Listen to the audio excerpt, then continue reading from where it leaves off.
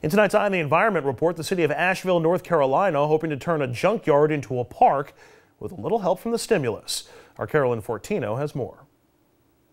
So this had been some kind of a junkyard, however you define that, for over 50 years. Karen Cragnolin shows us a victory for Riverlink and the cleanup of pollution on the banks of the French Broad. We're going to do a soil removal, and then we're going to do a phytoremediation, which is special plants that you put in the area, and over a 5 or 10 year period, it actually absorbs all the contaminants through the plant leaves and leaves the soil clean. The Edico company paved the way for the sale of the property by moving to another location and selling the 5 acres to Riverlink for more than $1 million. Griffin Wrecking Company removed and recycled 100,000 tons of concrete, clearing the way for the federal $300,000 cleanup.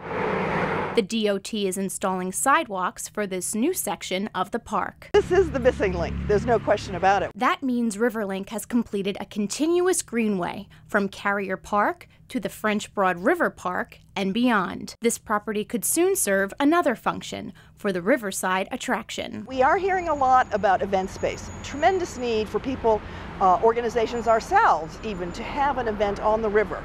And so having dedicated event space might be just right up our alley. I think it's equivalent to WPA putting in the Blue Ridge Parkway. Jogger Bob Cozart says spending nearly $1/3 on river access for people not only suits his hobby, it puts Asheville on the map for people who come here to enjoy the outdoors. I think people will be attracted to a nice pedestrian way along a natural watershed like that. It's a perfect place.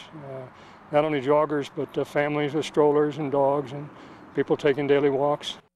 Carolyn Fortino, thanks. That's going to do it for us. We'll see you back here tomorrow night at 6 and 7.